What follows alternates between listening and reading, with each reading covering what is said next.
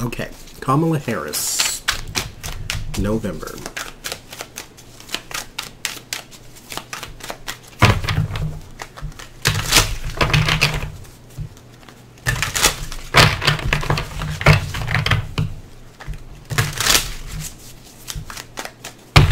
Kamala Harris,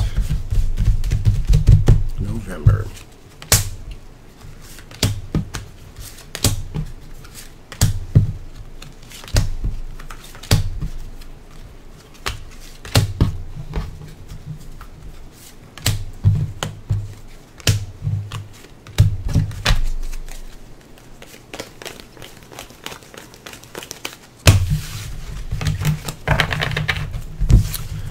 Let's see what we got. Queen of Swords, there she is.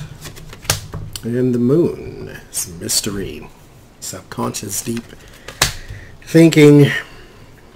The Chariot, the Empress, the Ten of Cups, the Devil, the Star, the Death, the Princess, that's the Page, and the Six of Swords.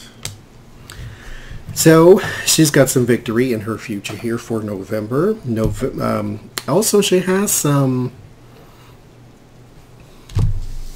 There's going to be a change of life here. Someone...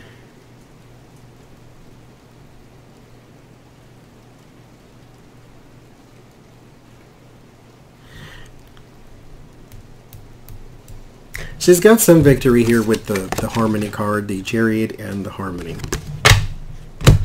Then she's got the Six of Swords, which I clarify with the Six of Wands. So she's got victory again, and moving forward, transitioning. There is also around her... Oh, good Lord.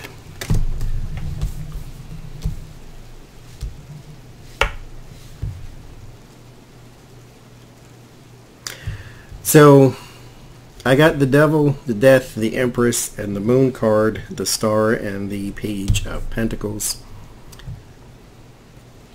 There's treachery around her. Now, mind you, this is not a revelation. You know, there's treachery around Trump. People do this when it comes to political people they don't like. But her specifically, instead of Joe. Her specifically, I think they're more afraid of who she is. Being, you know, basically the VP, second in line. She's a woman. She's not a white woman.